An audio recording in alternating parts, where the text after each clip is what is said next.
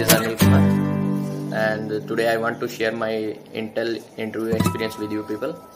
I am selected in Intel and 14 students from our batch selected in the Intel. So let's start with the interview experience. In interview basically first of all जो है interviewer अपने आप को जो है introduce करता है आपके सामने और जो है वो बताता है कि आपका जॉब रोल क्या होगा, आपको जो है किसके लिए जो है इंटरव्यू लिया जा रहा है आपका. Then he start with just a quick introduction. He says to you just give your quick introduction just in 2 minutes.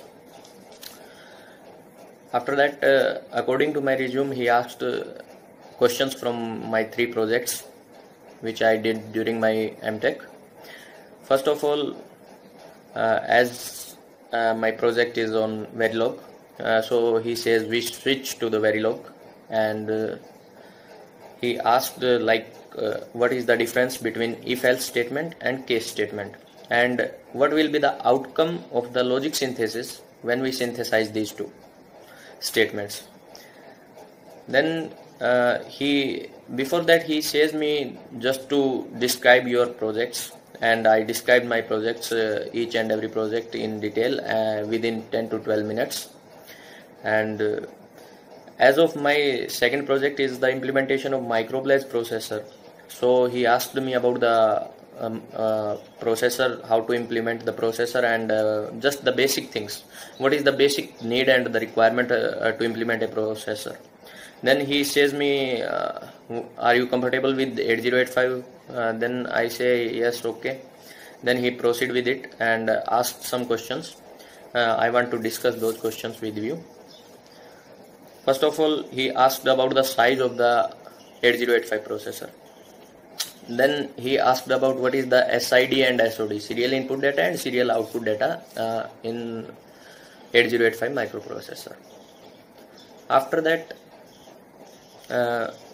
guys, always remember one thing. If your interviews says you that please keep this thing in the mind, then definitely he is going to use that thing in the next or after 2 or 3 questions, and he want that you must connect that thing with the questions he going to ask in future. Okay, just keep this thing as like a note actually. Okay, then his next question is if I want to increase the size of 8085 microprocessor, what we can do. Then I answered like something like we can use memory mapping, and we can use a outside memory. Then he says no, I don't want this. Then I am saying that there is a virtual memory concept also. Then he says no. Then actually he want me that we use that SID pin and use it as a address line, and so that our memory size increases from 64 KB to 128 KB in 8085. Then he simply asked me about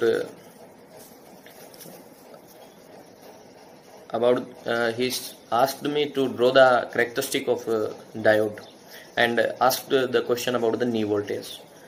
Then he asked me the difference between the Zener diode, and what is the difference between a Zener diode and a simple diode, how it works in the reverse bias, and some examples of where we can use the Zener diode.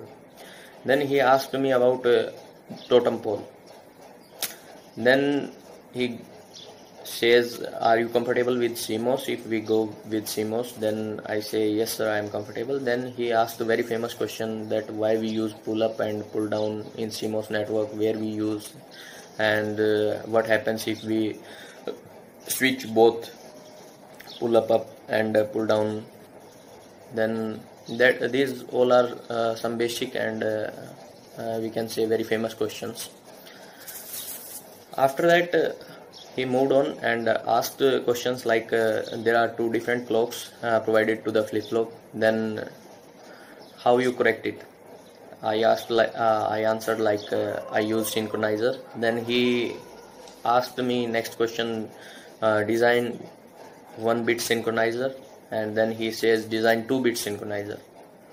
After that what is the difference between a flip-flop and latch? This is also a very famous question actually, you people see. Then he asked, what is if I give you two latches, how you can design a flip-flop?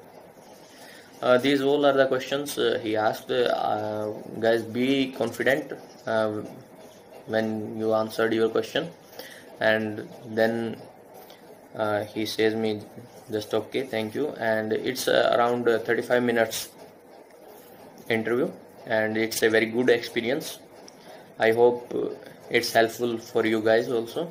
And we can one more thing actually. First of all, my two interviews held in Intel actually.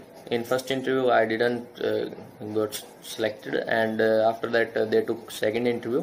After that I got selected. So be patient and prepare well. Thank you.